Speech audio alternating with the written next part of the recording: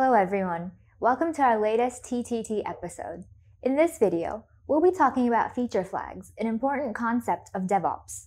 We'll introduce feature flags through an example before discussing how to build feature flags and how they can be used. So let's begin. This is Sarah. Sarah is a DevOps engineer. She has set up a comprehensive CI/CD pipeline as part of the software deployment process for the product she's building. One day, a software update caused some critical issues in the product's UX.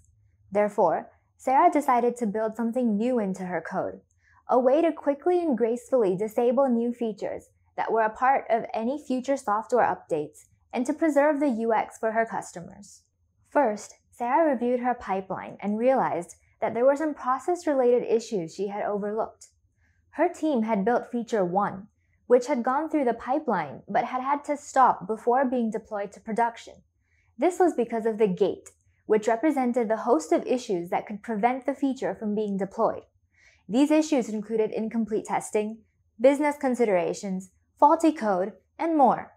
So her team had paused there and had gone back to developing feature 2. At the same time, others in the organization were dependent on feature 1, which had not yet come through to production. In this fast world of continuous releases and feature delivery, this delay became problematic. Sarah knew that she had other ways around the problem. She could build off of a feature branch, move the necessary code through the pipeline on a side patch, or deploy a separate revision directly to production while skipping the dev environment. However, these were not very elegant fixes, and they required quite a bit of coordination with others. Since this was a pipeline and a microservice, Sarah knew that the problem could be compounded from there. Therefore, she decided to build a solution using feature flags. So what are feature flags? Feature flags, also called feature toggles, feature switches, feature flippers, or conditional features, are a software development technique that allows you to hide, enable, or disable selected features in production.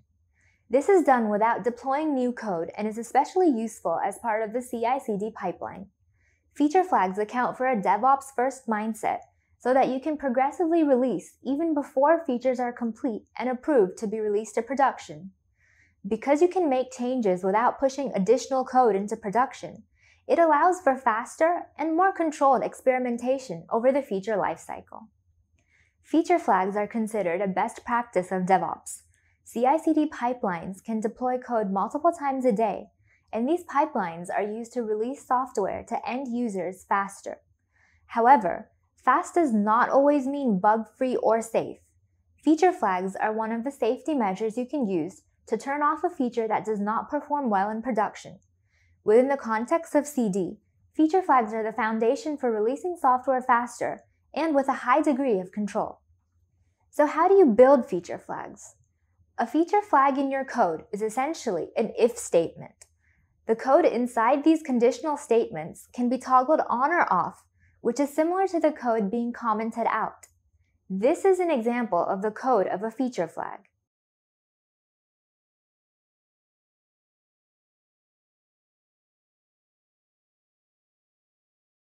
Sometimes, you may want to enable or disable a feature dynamically, such as during a simulation engine's integration tests.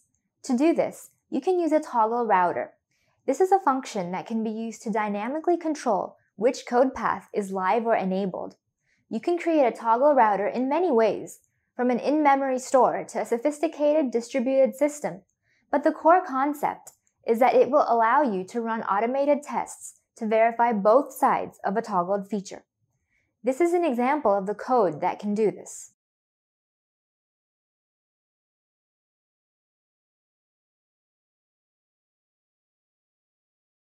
So how do feature flags lay the foundation of true continuous deployment? To build a solution to her process problem, Sarah built a feature as a code branch and added a flag to it. As we've seen, the feature flag is essentially conditional logic. After adding the feature flag, you can merge it back into the master branch and follow the rest of your pipeline. This time, however, you can immediately deploy your code to production. This is because you have now introduced what's called a feature decision provider. This is an abstraction that sits outside the pipeline. It provides the ability to turn features on and off after deploying the code to production. This means that you can deploy code immediately without waiting for all tests to be run and business decisions to be taken. You can turn the given feature on or off whenever technical or business considerations demand. Sarah's pipeline now looked like what you see on your screen. By making these modifications, Sarah was able to keep feature flags as a kill switch for any future software releases. One important thing to remember is that feature flags allow you to decouple feature rollout from code deployment. This means that code deployment does not equal release. The separation of code deployment and release gives you control over who sees what and when. As an example, consider your favorite video streaming service.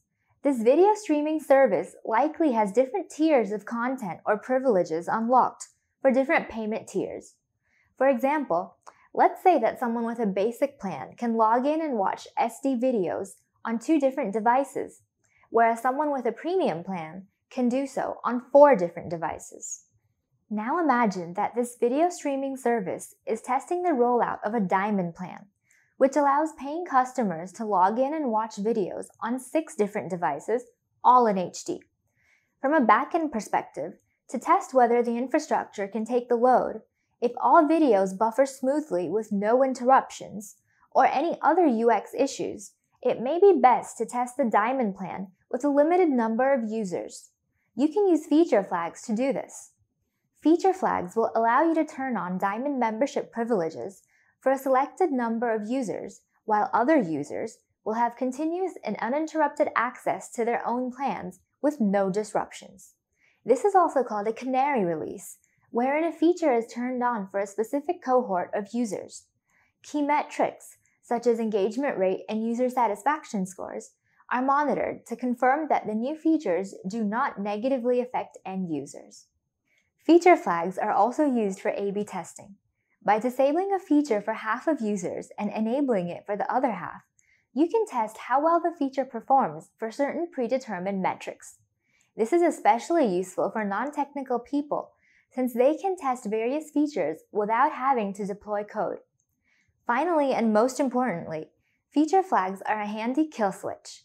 If a bug is found post-release, the feature can be rolled back instantly without needing to compromise on the other parts of the code. So, we have seen what feature flags are, a simple way of using them, and some of their applications.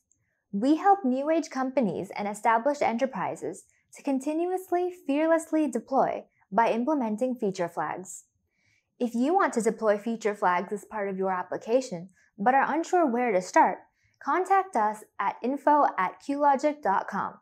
Our experts can give you valuable, customized guidance and implement a comprehensive DevOps-enabled feature flag strategy. Finally, don't forget to subscribe to our channel for more such tech updates and know-hows. If you found our explanation of feature flags useful, please comment, like, or share our video. That's it for this TTT episode. See you next time.